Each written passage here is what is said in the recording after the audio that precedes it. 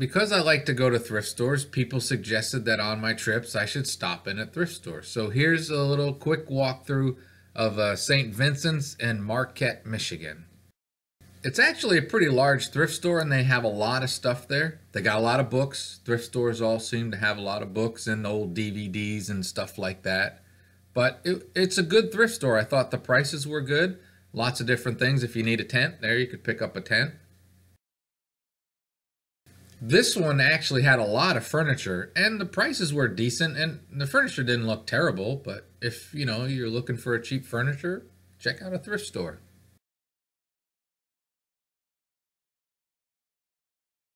They did have a lot of kitchen stuff, which I was able to avoid. It's a problem of mine. But I was looking, but couldn't find a New Wave Mini. Every time I go to a thrift store, I look for a New Wave Mini.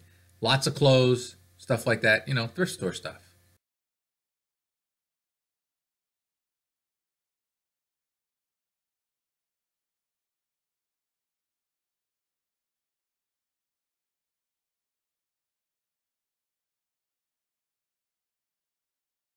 They had a lot of old vintage cameras, which I think is pretty cool. But then you stop and think, can you even find real film anymore? It's got to be tough to find.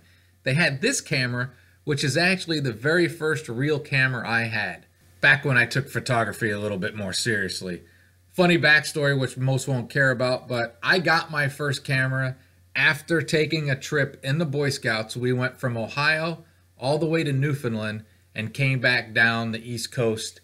And we were in Boston, and somebody broke into our truck and stole all the stuff. So I dislike Boston for a few reasons, not just the Red Sox, the knuckleheads in Boston.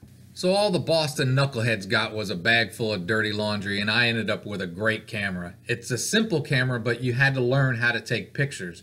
And what was also cool is there was a local professional photographer that used to give me boatloads of blank film and said, just go take pictures of whatever you want. He liked my eye and he taught me a lot. And with this camera, I learned how to properly set up photographs and developing and all that good stuff. So in the long run, I guess I should thank the idiots of Boston. I actually still have that camera tucked away in a box somewhere. But I apologize for the long ramble and trip down my own memory lane. We'll go back to the thrift store stuff. Look, you can buy a sofa if you want one. Like I said, a lot of furniture, and most of it looked in relatively decent shape, and the prices at this St. Vinny's were very good.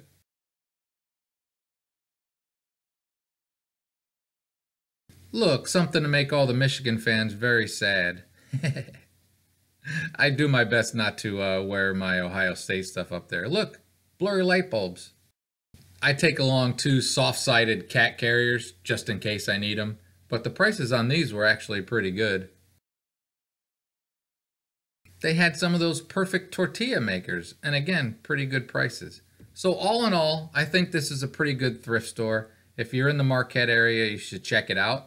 I was looking for a bicycle, and this is the land of expensive treks. Everybody has a trek. And the only bike I saw was a kid's trek for 25 bucks, and if I lived here, I probably would have bought it to resell. But have a great and wonderful day. St. Vinny's is on Presque Isle Drive in Marquette.